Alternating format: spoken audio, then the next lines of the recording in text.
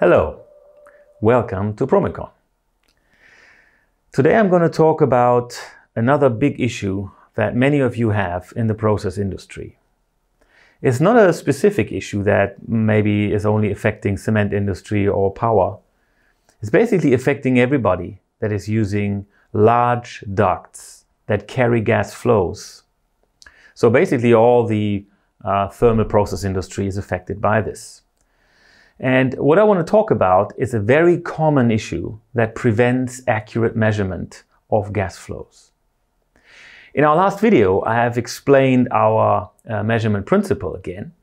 And if you have a look at our measurement systems, like here, you can see that we are measuring with two sensors instead of one. And the fact that we're measuring with two sensors is an important thing. That will play a big role in today's presentation. Two sensors measuring the time of flight between sensor 1 and sensor 2. Correlation measurement. And I will talk again about how exactly correlation measurement is working and how it helps you with your problem. But let's first address the problem that you have. I have taken an example here of a plant. This is a cement plant, but it could be any other plant. In this plant, you can see there's a multitude of ductwork. There are a lot of ducts coming from a raw mill, a kiln preheater tower, or other process components. Now, the thing I would like to discuss with you today is the problem of swirl. All big flows have swirls in them. It's very rare that you have a large duct that has no swirl. Swirl means that the air, as it flows, is also rotating. So you do not have a specific point where you can put a sensor in and have a straight-on flow directly onto the sensor. There will always be an element of lateral movement in a different direction. Yeah. Where does the swirl come from? Let's have a look at this plant. You can see in the stack. The stack is a huge duct, and right upstream you can find an ID fan. ID fan has a huge wheel that will start to push the air into the stack, but it will also give the air a spin.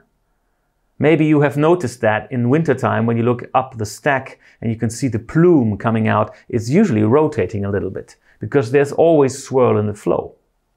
But that's not the only location where you have that. You also have swirls out of, for example, a raw mill. So you have a mill where you have a classifier that's giving the gas flow a spin, and that spin, as it tapers down to the duct, will accelerate, and you have quite a big swirl out of a mill, any mill.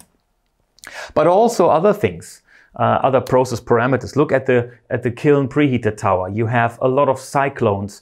Every cyclone is starting to spin the air, and that gives you a gas flow that comes out of the cyclone, not in a straight line, but always with a rotation that you have to account for. So your measurement has to tackle this problem. Now, let's look at just normal ducts. You might say, okay, I don't want to measure right behind an ID fan. I don't have another classifier. I just have a normal duct. But even in a normal duct, you have this problem. If you take a look at this manifold here, that's a typical duct arrangement in a power station, for example. If you look at the bottom, you can see this great blue rectangular section. This is where the air is basically coming out of the picture towards you, right? So we have a big duct that's coming towards you, and after that, it just turns 90 degrees upwards, and then it branches out into 5 individual ducts that go then to the boiler. Now let's have a look at the middle branch. In the middle branch, you can see from the CFD calculation that we have done that you have a fairly straight flow. This flow has no swirl. It's a very straight movement towards the burner, so it will be fairly easy to measure. And that's because the air comes towards you, makes a 90-degree bend upwards, and there it goes. If you take the two ducts left and right of that, you would see that they have a fairly big swirl. Where does this swirl come from? Of course, it comes from the fact that the air goes up, but then it also has to go sideways and into the duct. So you have several dimensions that you make changes in your direction of flow. And as gas has a mass, like any matter, it also has an inertia. Yeah? Gas has an inertia that wants to make it go in a straight line. Now, if you bend it in several directions, you automatically start to induce a screw movement, and that means the air that wants to move on like it has before starts to get a spin, it starts to get a swirl. So even ducts that have no ID fan, no classifier, no cyclone, even in those ducts, if they bend around corners several times, you would end up having a swirled flow. How big is the swirl? No one knows. Where is the swirl occurring? No one knows. You can only speculate. Because in every turn, you also might have turning vanes. Usually people don't know very well what degree of swirl they have to expect. So what do you get if you have a swirled flow? Let's just take a normal annubar or a normal venturi. If you have a swirl, you would have an additional kinetic component in your gas flow that will influence the delta P that you measure. If you take a thermal hot wire anemometer, for example, you will have an additional velocity component that goes over your hot wire. So you will measure a higher cooling capacity or cooling power. And that also would give you a higher value for your flow. However, you are not interested in that. The thing that you are interested in is the flow that goes in the direction of the pipe axis. You don't care how much the air spins around. You want to know how does it go in a straight line parallel to the axis. So what you need is actually a vector measurement. You need a measurement that tells you only the velocity along the pipe axis. And for this, cross-correlation measurement is very well suited. So now in our part 2, I will explain to you how we get around that and how our system works.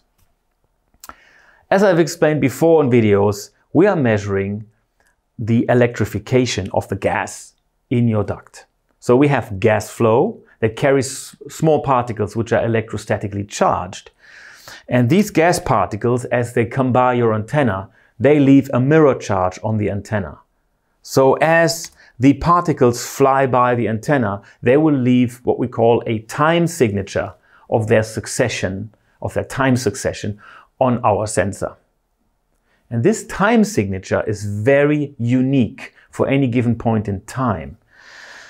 So if you have two sensors that are in line, in series, so to speak, and you have your gas flow going over these two sensors, what you will find is that you have a time signature on each sensor that is very similar.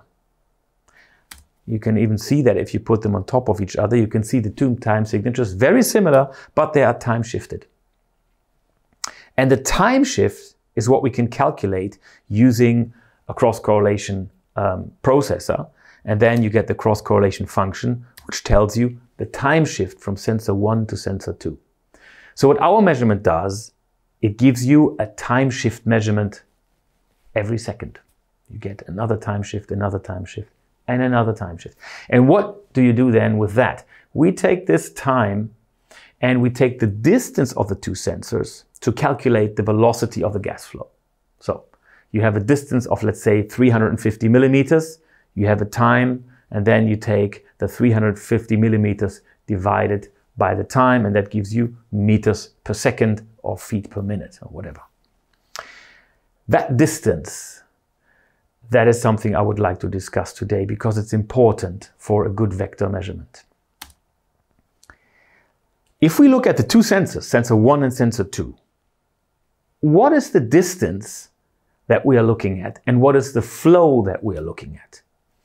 Let's just imagine that we have some flow that does not hit the two sensors in an orthogonal way. So it's not perpendicular on the sensors, but it has some angle, some offset that it hits the sensors with. It looks like this, right? So it doesn't go from one sensor to the other in the shortest possible way, but it goes in some way with an angle. That's what we measure, that's reality. Now, what our sensors tell us is a time. They don't tell us which path the particles are flying. They just tell us the time shift when they have approached from sensor 1 to sensor 2. That's the only thing we know.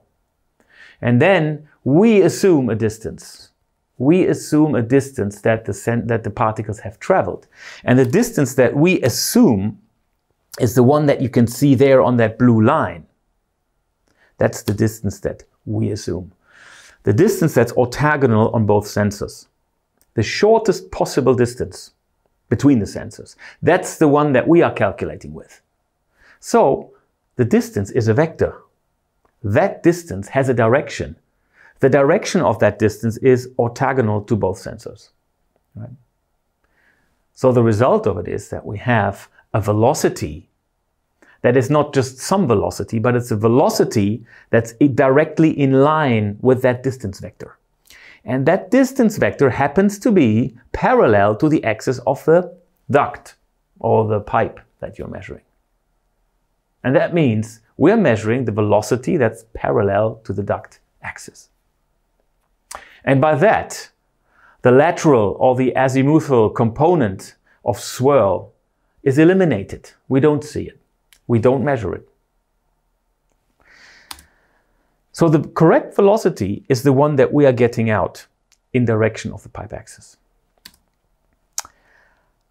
I would like to mention another example of this, and that's measuring on a stack. And that's very interesting because we have a new system out, the McON Air emission system. It measures the gas flow through a stack. And as I mentioned initially, most of the stacks have an ID fan that's pulling the gas from the process and push it into the stack with a large rotating fan wheel. And that fan wheel gives the airflow a spin. So let's have a look at it. This is the spin that you see in the stack. So the air is not going up in a straight line, but it's going out in a spinning manner. Or if you have a look at it from the top view, you would see there is a swirl. The air is coming up in a swirl. So if you have your two sensors, the air will not go in a straight line between the two sensors, but it will somehow be a little bit offset. Yeah. But still here, again, because of our distance that we assume, which is the straight, shortest possible distance between the two sensors, we will calculate the velocity based on that distance vector. So we will calculate the velocity that goes parallel to the axis of the stack. No other velocity will be indicated. So also here, we will eliminate all the swirling movement in the stack, and we will only show you the movement of airflow parallel to the stack. We've been doing emission certifications, QAL1 certification, and the Deutsche TÜV found that we are one of the most accurate readings in a stack despite the big swirl problem, because our system is not affected by swirl. And in any other application that you have, you will not be affected by swirl, which is a very major reason why more and more people in the process industry buy our systems and go with our technology in their thermal processes. So this was it for this feature. If you have any questions, please don't hesitate to contact us. We'll be very happy to help you. We'll also be very eager and interested to look at your applications. If you have special applications, let us know what they are. And I'm sure that we can help you to find a solution to your flow problem. Hopefully, you will be tuning in next time to our video. I'm looking forward to it. Thank you.